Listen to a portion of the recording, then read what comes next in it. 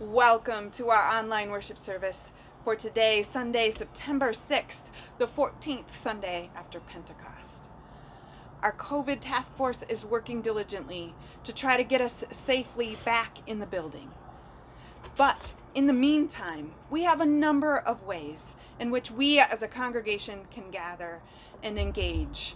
One of those ways is our worship service that comes to you online by YouTube or Facebook.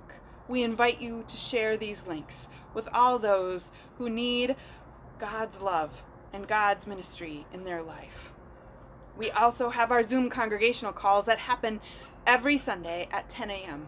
If you need a link for those, please look for an email from the church office or go to our webpage and find a link there. We have some events coming up that we can engage with you. One that has been ongoing, and that is our every member visits.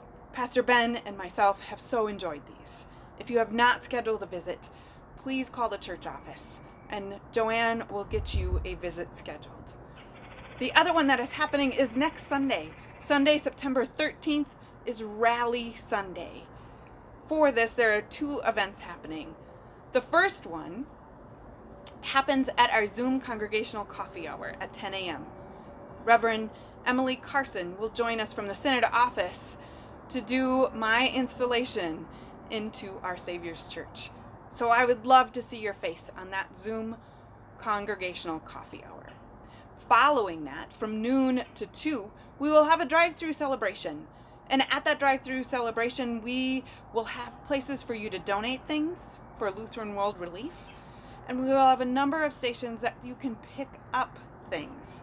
Things like treats and things like a packet of stuff for families that Carol has put together for all of our young families. And Pastor Ben and myself will be there to greet you while you drive by. Please wave to us and we will shout words of greeting to each other. I hope to see you there. Another great celebration that happened in our body of Christ, our Savior's Lutheran Church, is we welcomed a new member, Noelle Christianson. Pastor Ben did her baptism yesterday, September 5th. So please welcome her and her family, pray for them, and celebrate this great event. We can celebrate it by remembering our own baptism. So join with me as we mark our foreheads, remembering that we are a child of God and God loves us. Now for our sermon moment today, Pastor Ben joined Christian Leckband for a conversation on the reconciliation in the community of faith found in our Gospel of Matthew. I have so enjoyed these conversations, so I can't wait to hear what Christian and Ben had to say. The other people helping us with our worship this morning include the Bonus family, the Rockne family, the director of music, Ruth Benning, other musicians, Matson, Alecia, Meline, and Jennie, Loven. Let us prepare our hearts and minds for worship now.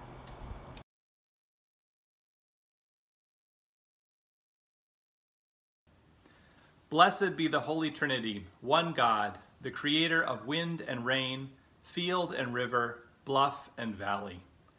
Amen. Amen. Amen.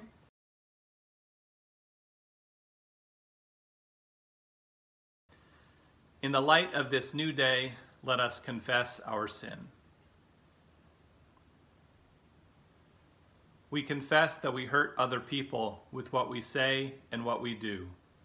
Loving God, forgive us. Loving God, forgive us. We confess that we do not take care of our communities or our world as you have called us to do. Loving God, forgive us. Loving God, forgive us. We confess that we participate in the brokenness around us, sometimes without even realizing it. Loving God, forgive us. Loving God, forgive us.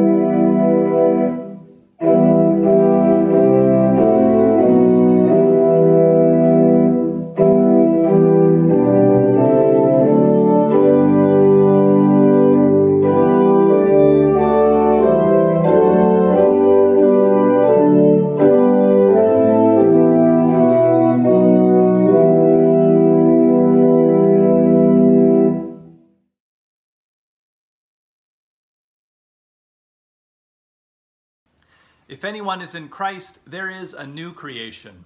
Everything old has passed away. Behold, everything has become new. In Christ, you are a new creation. Your fear and shame are taken away, and you are made new. Live in the dawn of this new life.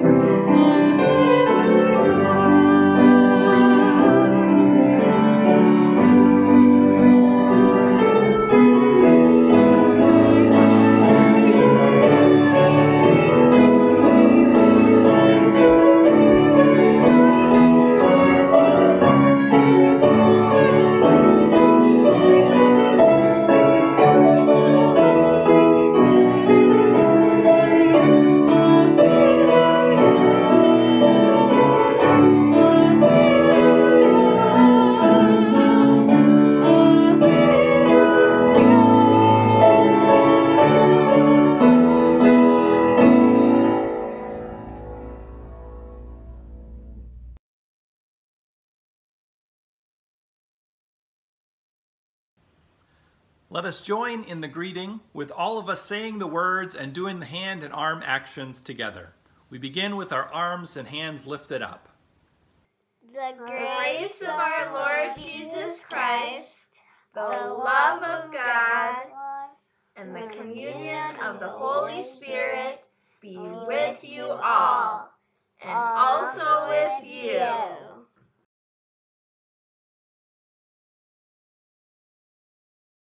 Let us pray. O Lord God, enliven and preserve your church with your perpetual mercy. Without your help, we mortals will fail. Remove far from us everything that is harmful, and lead us toward all that gives life and salvation. Through Jesus Christ, our Savior and Lord. Amen.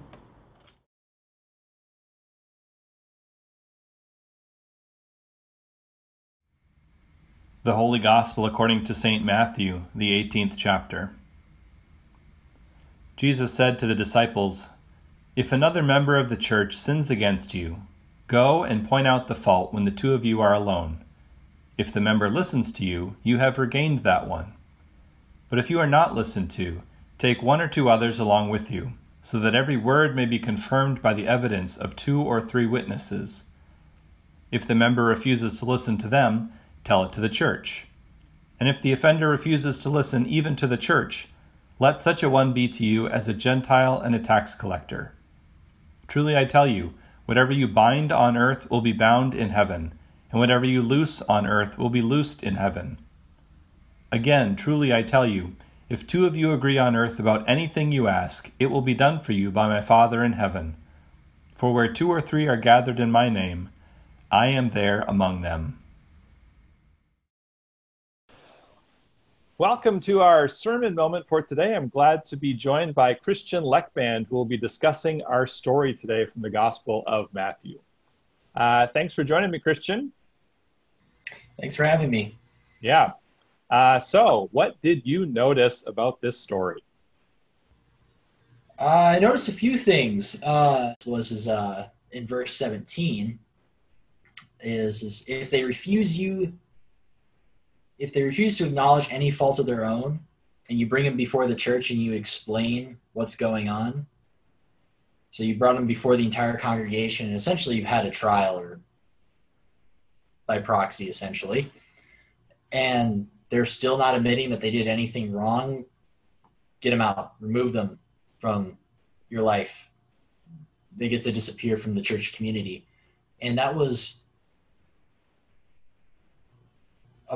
it's kind of an abrupt thing. And it's interesting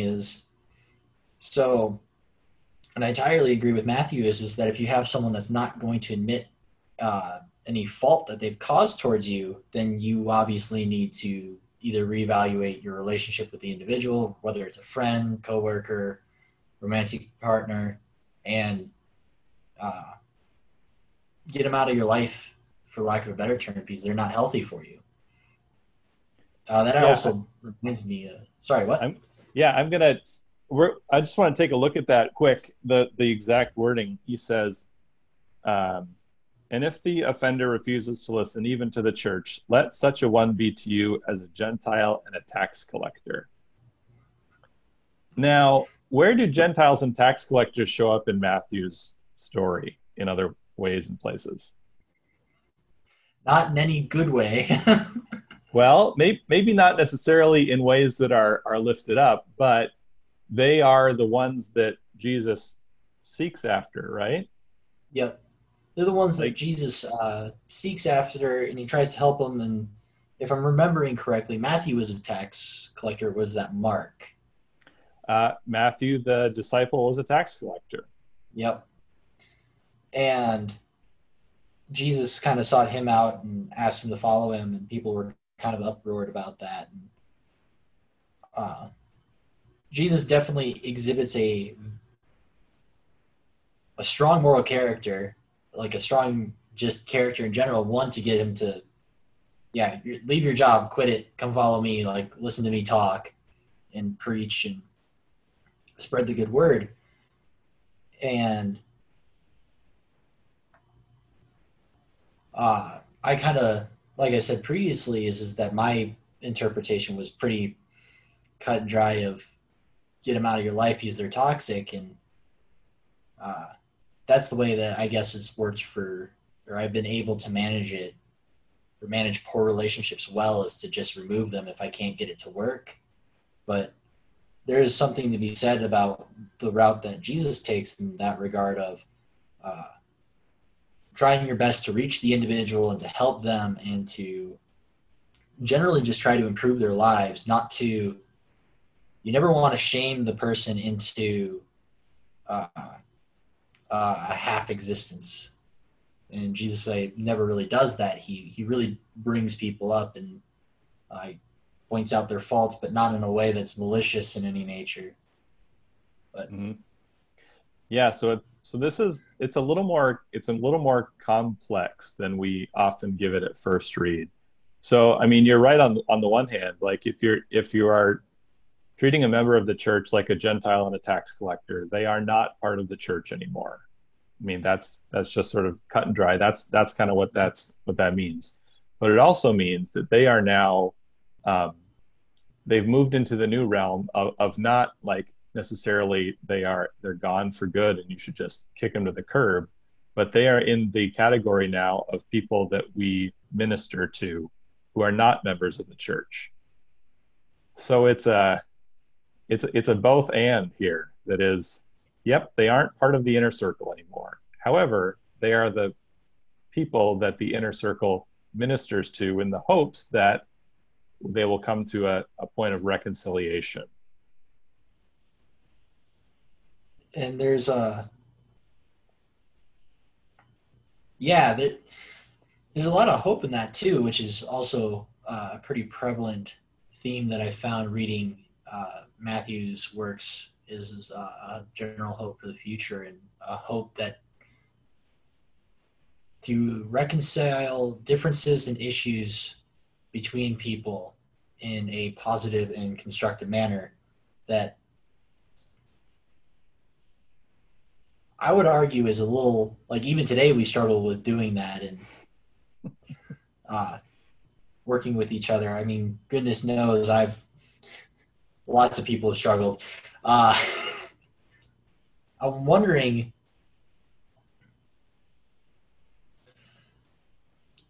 the Gentile and the tax collector bit, those are very specific terms, and Matthew was very specific about those two, and I was wondering if he's ever talking about himself in this regard.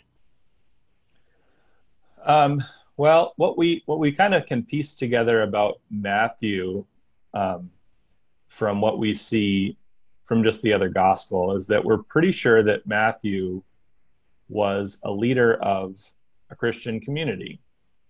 And it was a Christian community that was probably under outside pressure from various groups.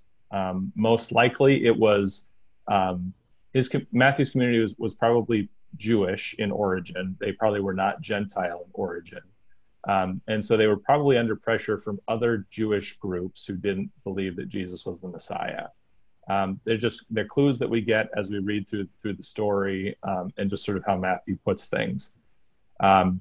So maybe, I mean, there could be some of that here, but I'm wondering if maybe more of the category here was it was kind of a catch-all. So Gentiles would be anybody who isn't Jewish. So especially for very observant Jews, that would have meant they are definitely outsiders. Mm-hmm. Tax collectors were an interesting group of people because they were Jews who were working with the Roman Empire. They were the ones who collected the Jewish people's taxes and then gave that to Rome. And Rome had this wonderful system for them that said, hey, you guys can collect the taxes so that we don't have to put ourselves in danger. Like you're Jews, and so you can go to other Jews and collect taxes from them. And you can charge whatever you want just as long as we get our cut. So the tax collectors were often looked at as collaborators with the Romans who were occupying. So they were traitors to their own people. Plus, they often fleeced their own people to line their own pockets. So Jesus says, this person is like either a Gentile who's a total outsider or like one of these collaborators that none of us like, except that I have brought them in. Like I have gone and done ministry to them, and one of them is actually my disciple. So, so you get to work with it now. Exactly. And that's a very interesting thought process in Jesus' teachings is that he always is bringing in what would be termed as outcasts or degenerates of society of the time. Mary, Matthew. There's a couple dozen others that are escaping my mind. Jesus even preaches about the Samaritan and the Good Samaritan story, which we don't need to get into because that's an entirely different can of worms. But there's a lot of Matthew in this story, and along with Jesus' teachings, is trying to Matthew, in his own way of what Jesus was doing, is trying to break down the walls that are between us in terms of our arguments over different philosophies or views, and trying to meld each other together for the betterment of ourselves and our community. And there's certainly lots going on today that pokes and prods at that and tries to break us apart. We have the continuing struggle against racism and different ideas around that, different understandings of what's going on. We have political disagreements. There's kind of a big thing happening in a few months with the election. I mean, that's certainly causing tension among us. COVID-19. I mean, there are different ideas. People have different thoughts and understandings about how to deal with it and what's going on. So there's a lot right now that is threatening and trying to draw us apart and divide us. And yeah, maybe this is a pretty timely story for us to read. That it is, and it's. And another thing is with all those things is that we need to have the conversation about these things. And what do we know it is? What's the information saying? What's the data saying? Again, sorry, I'm very logical. Got the engineer brain on. But we need to have these conversations, and we need to have an open dialogue that isn't resulting in us going after each other in terms of a attacking each other's character and not really getting anywhere. We need to definitely be working less on winning the argument and more about getting to the problem, or at least solving the problem, because we're not arguing against each other, we're arguing against the problem. And I feel like what you said is that we've got a lot of differences, and we've gotten very caught up in arguing amongst ourselves and pointing fingers at each other, and we haven't really pointed at the problem and said, this is the problem that we need to solve. Well, Christian, I have really enjoyed our conversation today. We have sort of ranged all over. We have.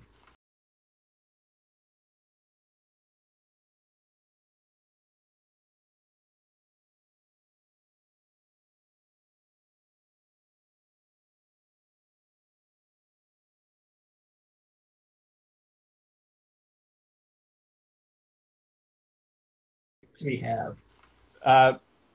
Before we end this, Christian, would you please do the honors of closing us out today?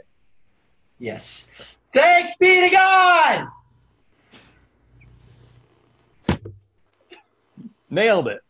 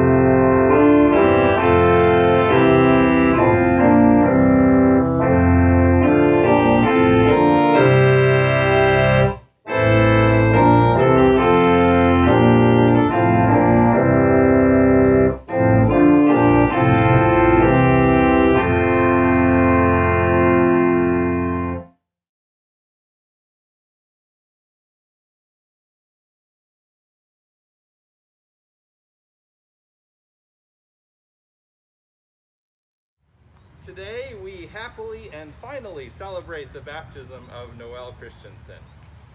Sponsors, I invite you to please present her for baptism. We present Noelle for baptism. Parents, called by the Holy Spirit, trusting in the grace and love of God, do you desire to have Noelle baptized into Christ? If so, please respond, I do. I do.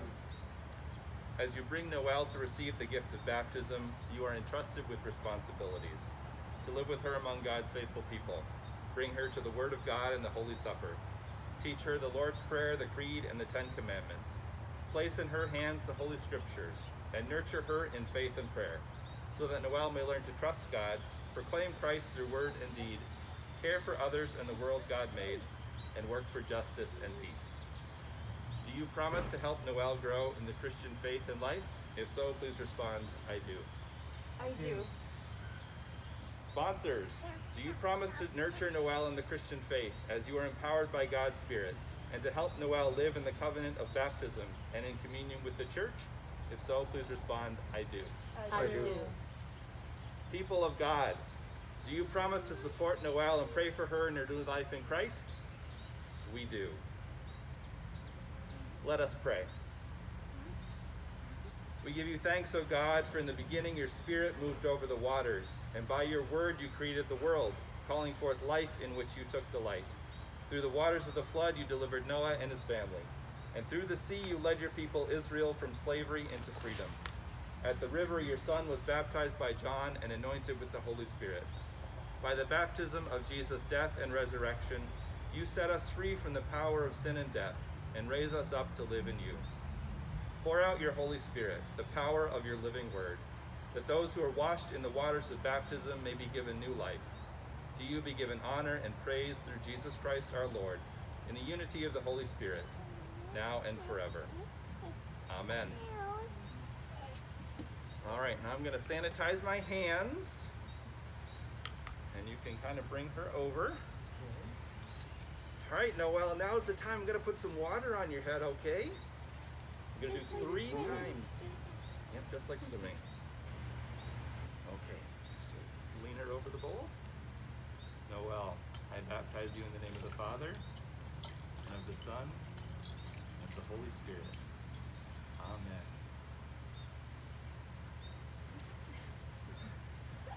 And Bunny went in too. That's all right. Let us pray. We give you thanks, O God, that through water and the Holy Spirit, you give your children new birth, cleanse them from sin, and raise them to eternal life. Sustain Noelle with the gift of your Holy Spirit, the spirit of wisdom and understanding, the spirit of counsel and might, the spirit of knowledge and the fear of the Lord, and the spirit of joy in your presence, both now and forever. Amen. All right, Noelle, now I'm going to get some more water on my finger, and I'm going to put a little cross on your forehead, just like that. You have been sealed by the power of the Holy Spirit and marked with the cross of Christ forever. Amen. Okay, Noelle, now we're going to light this candle over here. You want to come over and watch? We're going to light a candle. Noelle, receive this burning candle. Let your light so shine before others that they may see your good works and give glory to your Father in heaven. Amen. And that's it. We're all done. You're baptized.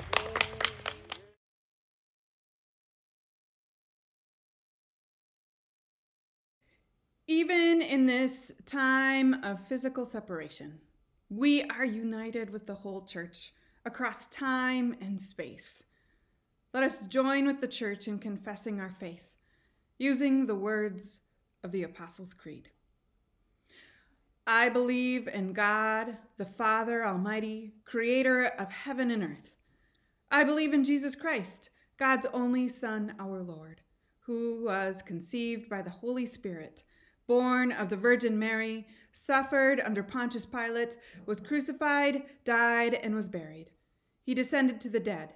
On the third day, he rose again. He ascended into heaven. He is seated at the right hand of the Father, and he will come to judge the living and the dead.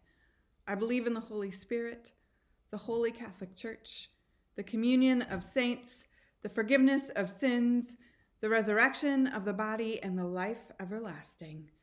Amen.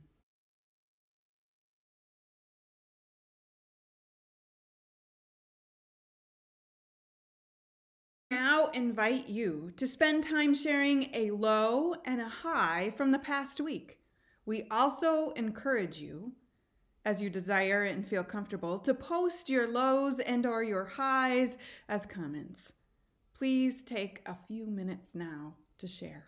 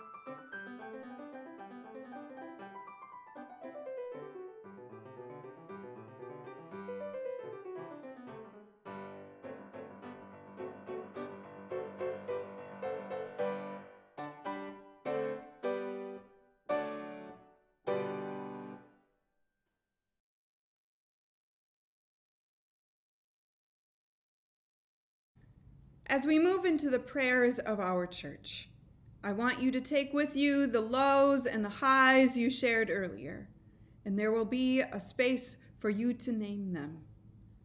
Drawn together in the compassion of God, we pray for the church, the world, and all those in need. Unite your church, O God. Grant us the gifts of repentance and reconciliation. Bless the cooperative work of churches in this community. Strengthen ecumenical partnerships. Guide the work of the Lutheran World Federation and the World Council of Churches. Lord, in your mercy, Hear our prayer. protect your creation, O God. Teach us ways that do not harm what you have entrusted to our care. Renew and enliven places suffering from drought, floods, storms, or pollution. Today we especially pray for those who are suffering due to the recent hurricane. Lord, in your mercy, Hear our prayer. turn nations and leaders from ways that lead to death. Shape new paths towards peace and cooperation, teaching us to recognize one another as neighbors. Guide legislators, civil servants, judges, and police towards laws that protect the well-being of all. Lord, in your mercy, Hear our prayer. tend to all in need of your compassion. Hear the cries of those awaiting justice and those yearning for forgiveness. Give community to the lonely and neighbors to the outcast. Shelter all who are vulnerable in body, mind, or spirit. Today we especially pray for Mark, Maxine, Amy, Wayne, Larry, James, Melissa, Chris, Jeanette, Bonnie, Marcia, the family of Amy and Russ, Mark and Jean, and all those we name in our hearts now. Lord, in your mercy, Hear our prayer. loving God, we bring before you the highs in our lives, those things that are going well, reasons to rejoice, things we are proud of, things that we are looking forward to. We also bring our lows, those things that aren't going well, the things we are ashamed of, the things that we fear, the situations and events that make us sad.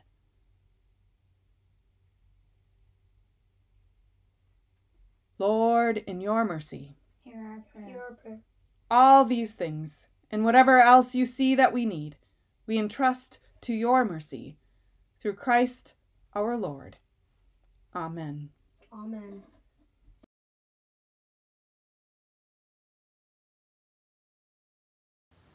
We are grateful for the overflowing generosity of all who participate in our congregation's ministry. Your continued financial support, prayers, and acts of service enable us to share Christ's love and form faith from birth to senior saints. We invite you to continue living into the faith practice of giving to the ministry that God has called us to. You may give online through our website, by participating in the automated Simply Giving program, or by mailing your gift to the church office. Again, thank you for your continued generosity and for the love of Christ that you share with the world. We need that love now more than ever. Let us pray.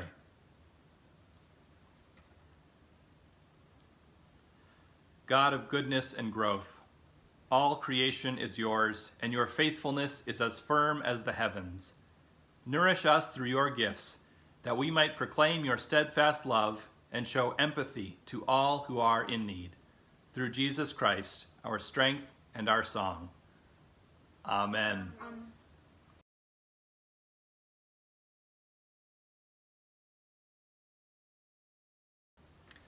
The Lord be with you. And also with you. We now get ready to share the Lord's Supper, the body and blood of Jesus that he gives to us in the bread and wine. But before we can share this meal, we need to set the table. So, make a sacred space and gather up your elements of bread and wine or grape juice as we sing.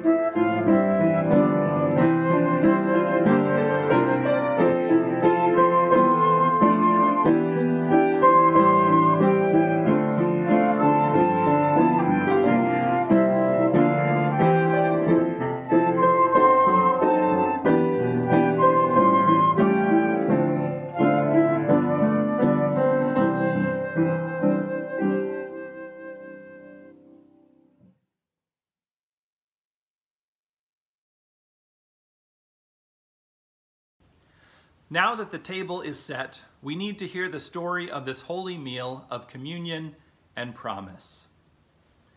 In the night in which he was betrayed, our Lord Jesus took bread and gave thanks, broke it, and gave it to his disciples, saying, "Take and eat. This is my body given for you. Do this for the remembrance of me." Again, after supper, he took the cup, gave thanks, and gave it for all to drink, saying, "This cup is the new covenant in my blood, shed for you and for all people for the forgiveness of sin. Do this for the remembrance of me."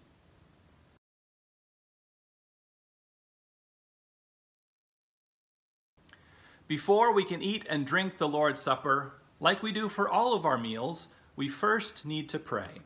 So, let us pray the prayer that Jesus taught us. Our Father in heaven, hallowed be your name.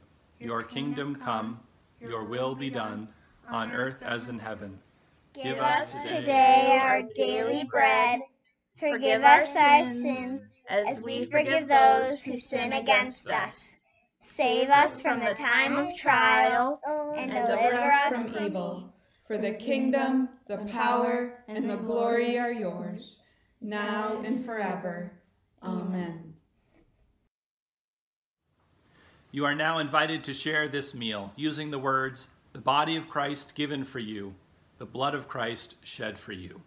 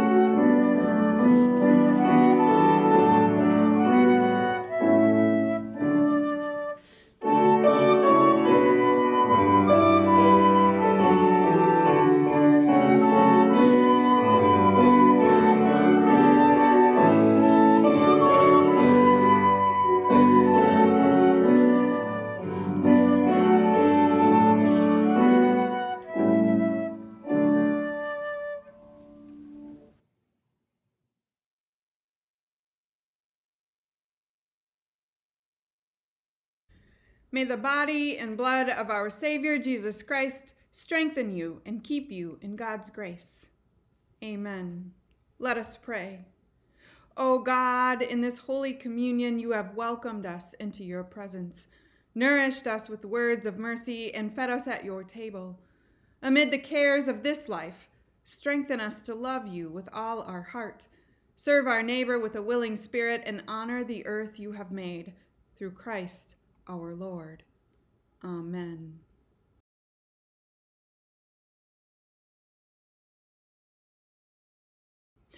As we come to the end of our worship service today, we remember that Jesus gathers us in worship in order to send us out into the world to share God's love. We are sent out as baptized children of God.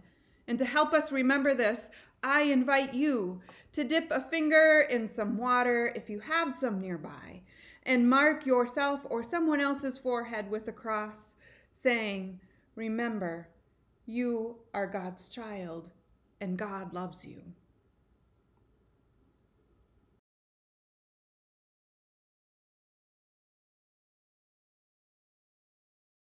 Hear again this promise from St. Paul's letter to the church in Rome. Neither death, nor life, nor angels, nor rulers, nor things present, nor things to come, nor powers, nor height, nor depth, nor anything else in all creation will be able to separate us from the love of God in Christ Jesus. And the blessing of the Holy Trinity, one God, be upon you and remain with you forever. Amen.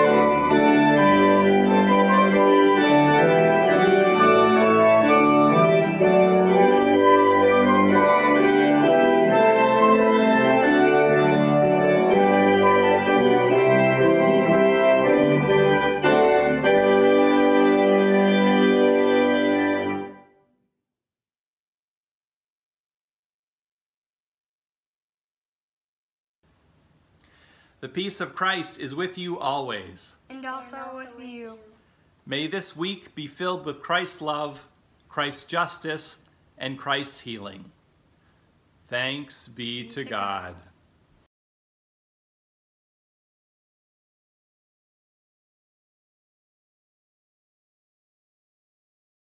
Thank you for joining us for worship. Have a great week.